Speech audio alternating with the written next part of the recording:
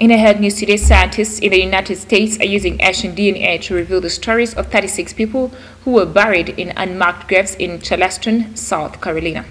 Situated on the east coast, it's believed that over 40% of all enslaved Africans passed through the city's port. It was the largest point of disembarkation in North America during the transatlantic slave trade.